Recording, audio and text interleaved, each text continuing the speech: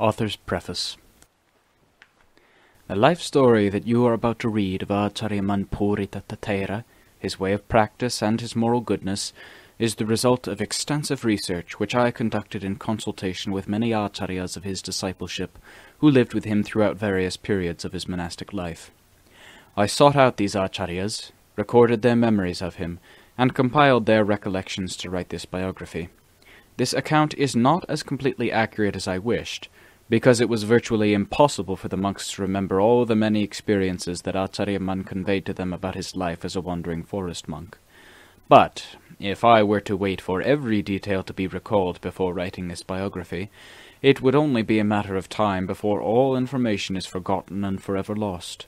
All hope of recording his story for the edification of interested readers would then be surely lost as well.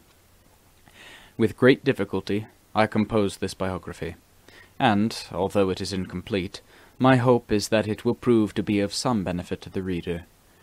I shall attempt to depict the many aspects of Ajaan Mun's daily conduct, as well as the knowledge and insights he attained and elucidated to his disciples.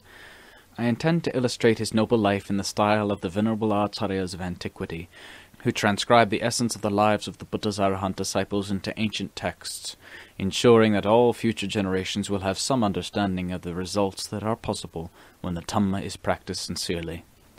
May the reader forgive me if my presentation of Ajaan Mun's life appears inappropriate in any way. Yet the truth is that it is a factual account, representing the memories of Ajaan Mun life as he himself conveyed them to us. Although I am not wholly comfortable with the book, I have decided to publish it anyway, because I feel that readers interested in Dhamma may gain some valuable insight.